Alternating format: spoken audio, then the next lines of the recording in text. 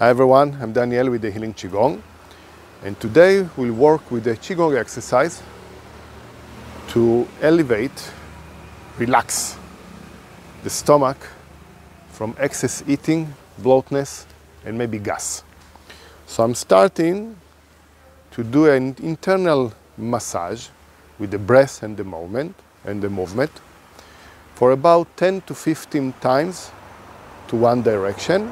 And I do it, if you see, I'm in quite wide position because I want the muscles to work and the meridian lines here of the spleen and the stomach to be extended.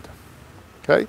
Then I change the direction while breathing in and out and doing the massage from one direction to the other one. Okay? Again, 10 to 15 times more or less. Beautiful. Now I'm ready, when I'm shifted the motion and the chi, to start. Now I take it much slower. I will do 3 circulations. 1, 2, gather the chi, and 3, and then press down along the spine, along the meridian of the spleen and the liver meridian.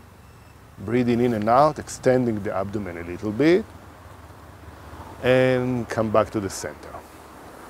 Go to the other side. Breathe in and out 3 times.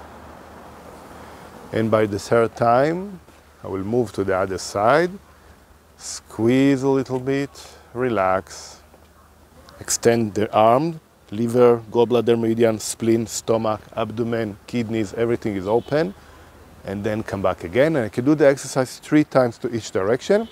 And slowly, slowly, the sensation of gas and bloatness will just dissipate.